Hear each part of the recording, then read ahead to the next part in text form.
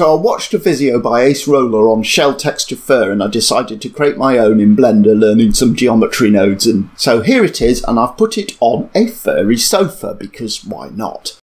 So it's about 40% geometry nodes to 60% material nodes. If we go through the geometry nodes here for this cushion, there's a group called shell texture fur, and we have a hair on vertex group, so you can tell what vertex group is sprouting fur and how long it is. I've called the vertex group fur because that seems a sensible name for it. We can control the hair length, we can make it shorter and longer.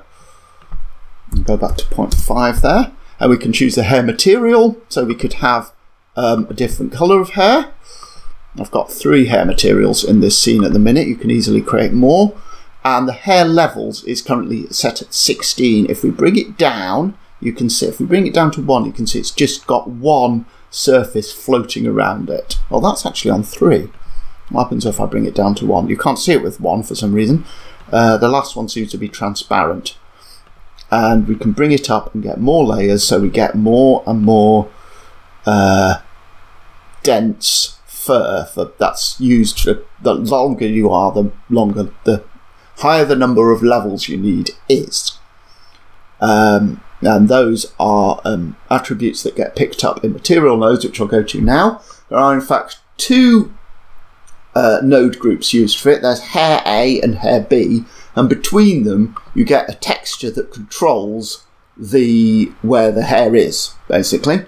I've chosen Voronoi. I never know how to pronounce that, but I'm going to go with Voronoi texture. With the scale, so I could change the scale and make them smaller. And now it's sort of turning into spikes.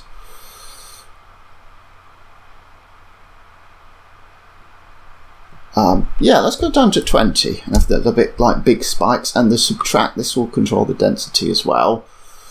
And then we have to have the attribute fur is, and then in hair B we then have to the hair texture alpha, that's there, and we control color. The hair height would have to be cut from hair A, and then the hair vertex group is the hair vertex group that we were using earlier, attribute, and it's called fur, as we remember, and it's going to material output. And of course we can change color there. Now some of these are more complicated. On this one it's more or less the same, but here we have the color for the Voronoi texture going into color. Other than that, this is more or less the same. Oh, another thing here on this one, we've got the input of hair distribution, which is actually on there as well. I could show you on each of them. So here, by having this at 0.6, it's meaning the hair is all pointing upwards along Z. So Z up is positive numbers and down is negative numbers. So we can make the hair go downwards or upwards, and we could indeed go along any of the X, Y, Z values as well. And in fact, if we go to the final, this one, which is the most complicated in terms of materials, we'll see that we've actually got, what we've got going into that is a noise texture. So we've got a noise texture color going into a subtract. That's a, what's that called? That's a vertex maths node, minus 0.5, 0.5, 0.5. And that means that we can have a rippling fur.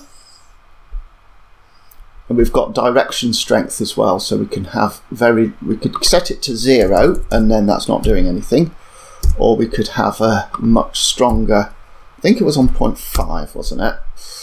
And then, whoops, and then here, to make these little white points on it all, after the Voronoi and subtract, we've got a gamma and an add to the colour, so we're able to kind of have these little white pointy bits in the colour there. And other than that, that's pretty much the same. That's all the way over there, whereas that'd probably be easier to read. Hopefully this will allow you to put fur.